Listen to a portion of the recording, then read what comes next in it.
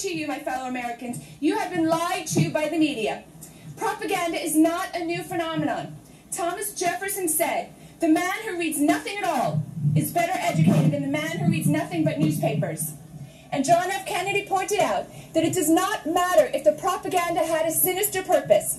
The great enemy of the truth is very often not the lie, but the myth, persistent, persuasive, and unrealistic. These days, Americans fall into three groups: those who recognize the propaganda, those who have been successfully propagandized, and those who don't care. We'll just leave them out of it for now. My message is for masked believers who have not yet realized that they are victims of propaganda and who also think it is no big deal to force other people to wear a mask. In fact, there are three enormous problems with masks. First, mask mandates are spreading fear and hostility that is changing American culture. We are less friendly, less interactive, more hostile, quicker to be angry with our fellow citizen. Masks are very socially divisive. There is mask shaming and mask virtue signaling.